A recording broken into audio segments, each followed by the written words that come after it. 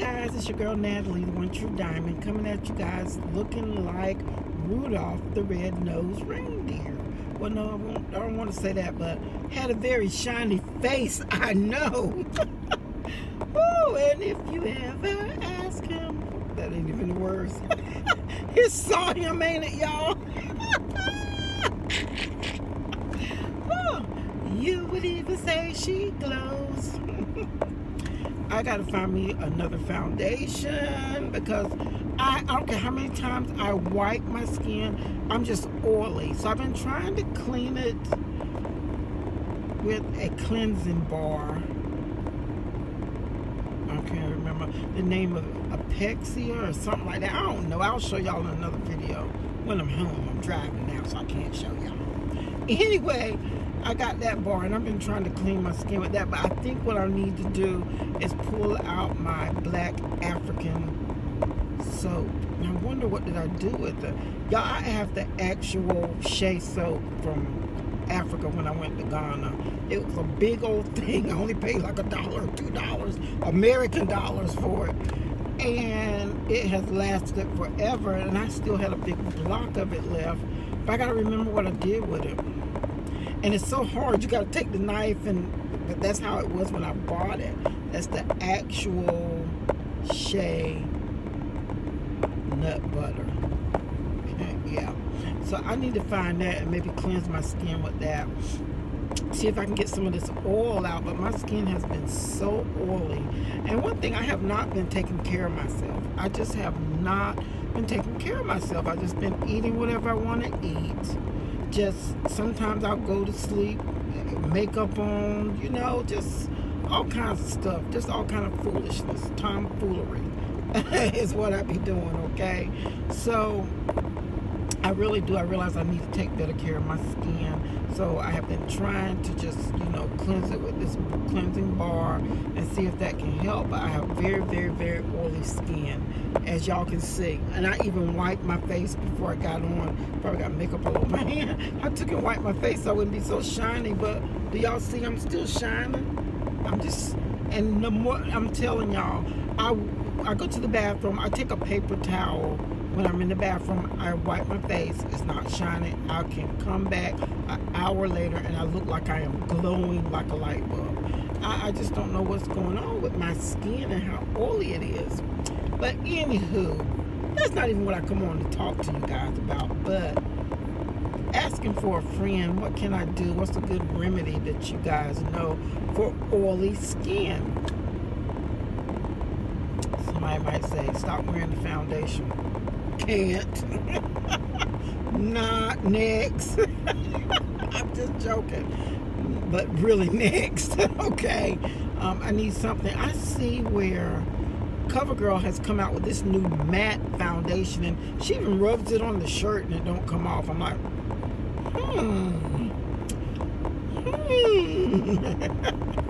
let me see if that's any good. I haven't tried it yet though. Anyway, y'all, I come on talking about taking care of myself and my health and just trying to get back. And I can tell you guys that I have gotten way off of track. I mean, I have been way off of track. I have not been feeling good. I started back having like my headaches, my little light headaches. My knees are killing me. I mean, just pure aching. And today I just almost gave up. I'm telling you, I almost just went in the office and asked my boss if I could just go home. That's just how bad my knees was hurting. And I'm like, I cannot keep doing this. But I know it's because of the extra weight. I got on the scale this morning. I was 236.4. Y'all, I need my behind whooped. I mean, literally whooped. I need a whooping. There's no other way around it. There's no other words for it. Just a whooping, like a good old-fashioned where your mama, where your grandma used to make you go get your own switch out of the switch tree. Yep, we had switch trees in the country. Y'all grew up in the country. Y'all know what the switch tree is, and you better not come in with no little tiny one, or you're going back out there and you're gonna get worse. And then they'll take those little ones and tie them in a little knot and yep. I survived it. People talk about spanking children now, but I survived it, okay? I survived. It didn't feel good to me at the time, but I survived it, okay? But anyhow, but that's what I need, one of those good old whoopers. I cannot believe. And it's just so depressing, disappointing, all the adjectives I can think of are just shameful. I am just so ashamed, so embarrassed that I have let myself get back up to 236.4 pounds. And every time I step on the scale, my heart just breaks.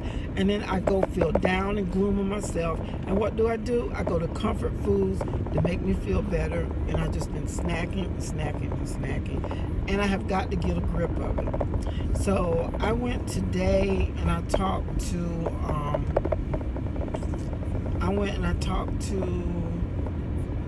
a personal trainer today. And I told her, I said, I need personal training. I need to do water-based therapies, workouts. I need that. I cannot do it. She said, you know what? She said, I enjoy helping. You know, they got to sell the pitch. But I just really do believe her. And everybody that I talk to would be like, Ikea is your girl for that. Ikea is your girl for that. And I don't know if they're just trying to push people off when they're doing the pool because they don't like to do the pool. They rather do land-based. But she even said, she said, I do not mind helping people. And, you know, whether it was a sales pitch or not, it was one that won me over. And she's just a little old petite young girl. And she told me, she said, don't get mad at me because I'm going to work you hard. I said, well, I'm going to tell you, I'm going to talk about you to myself and to my husband. Now, I'm going to talk about you. I forgot to mention that I'm going to talk about her too. My YouTube family, oh, y'all gonna hear about it, okay? But that's what I want. I'm paying money, and that's what I want. You know, I'm gonna start out with doing the 12 sessions, because that's the biggest package you can get. It's 12 sessions. I can either do an hour long or 30 minutes long. If I choose to do 12 hour-long sessions, that's gonna be $406. If I do 12 30-minute sessions, I'm gonna pay, I think it's like $275, $276, something like that. I think I'm gonna do, you know, just looking at it and looking at the monies and looking at everything, you know, and trying to budget and stay in line with my goal. You know, I don't want to spend out a lot more because y'all know what I'm trying to do. But I say to myself, Nat, this is you, this is your life, you know. Do something for yourself sometimes. You spend all this time helping other people, giving to other people. Now it's time for you to pour back into yourself. And, you know, I would waste this on a purse or some shoes or items of clothing or buying something for my grandkids. You know, I would do something like that. Or I would spend it, we would go out to eat. If I'm on this track, then guess what? I'm going to be cooking, I'm going to be meal prepping and everything. We're not going to be thinking about going out to eat and eating unhealthy. If I'm paying money out, I think that'll make me be more disciplined with my diet, which she's not even working on that part of it. Only thing she's working on is my exercise and working out. But she's going to call me back Monday and we'll have it down in concrete if that's what I'm going to do. She's going to sit and talk with her bosses if she can come off the floor a few minutes earlier so she can fit me in and do some around my schedule because I get off at 6. So, you know, I don't want to meet with her till about maybe 6:15, 6:30. And then once I do that, then, you know, I really, my thing was I didn't want to be over here too late, which she told me she could work with me at 7, you know, but I just didn't want to stay because I live an hour away. So she worked with me at 7, at 7:30. I guess I could be getting home by at least 8:30, almost 9. And then again, it's only 2 days a week. So if she can't work it out where she can see me earlier, or she said that she's scheduled for the exercise floor at that time, but she's going to talk with her supervisor to see if she can leave off the floor earlier, get somebody else to kind of cover it, and come and work out with me. But I just think right now I'm just going to do like the 30-minute sessions 2 times a week. So I'll be working with her for 6 weeks because I'm buying 12 sessions of 30 minutes. So she recommended 2 times a week, which I feel like that's reasonable to work out with her. personal trainer. And if I like it, then I'm going to buy more. And then, like she said, after I get finished working out and we see what goes on in the pool after 6 weeks, I can decide if I want to stay with her in the pool or if I want to go with her and work out on the floor, which I do. I want to get on the weights. I want to get on those machines. I want to tune this body up. I want this. And I've been wanting to work out with a personal trainer, but just never wanted to pay the money out. I kept telling myself, you got that equipment at home, you know what to do it. But sometimes it takes that extra push to get you where you need to be. And this is it. And if I don't stop, you know, y'all get so sick of spiraling down. You're losing the weight, you're doing good, you're on it, and then boom, you forget all about everything you learned or you thought. You tell yourself, oh, I can get it back, I can catch up, I can do it. I'm just doing this for now, but then tomorrow will be different. Tomorrow just never gets here, you know. You never get tomorrow. Annie might have said tomorrow's only a day away, but honey, let me tell you, my tomorrows just never wanted to come. Never, do you hear me? When I say never, I mean never, okay? They just didn't come. And now it's to the point of where I am just about to bust out of my uniforms, just uncomfortable. And I come too far. I did not go through having surgery to gain everything back. And sometimes I remember when I have patients that would come in and they would have had gastric bypass, and I saw some of them had gained their weight back, and I'm like, my God, how do you let yourself get like that? Or even people that I know that have had gastric bypass and they've gained their weight back, I'm like, how in God's name do you do that? Do you go through surgery and do that? And I'm looking at myself doing it, and it's easy. So I had to ask God to forgive me for being judgmental. But sometimes He got to let you see yourself and what you're doing is wrong, and it's so easy for you to do it. And people, you know, sometimes we are quick to say, how in the world could they have done this, or how could they have let that happen? But it is so easy. Do y'all hear me? It is so easy to do. But anyway, just wanted to come on and let y'all know I'm going to be starting personal training sessions. I do not know if, I know I won't be recording any of them because there's no way I can record and be in the water and everything and recording my sessions. I just can't. But I will give y'all updates on how it is, tell y'all what she's teaching me how to do and what we're doing, how I feel like my progress is. I will most definitely let you guys know that. But no matter what, even if she can't fit in like the 6:30 time for me, the time slot for me, even if she can't do that, I'm going to do the 2 days a week at 7 and just work out and get it out, you know. So yeah, I just got to, and I'm excited because I want to do it.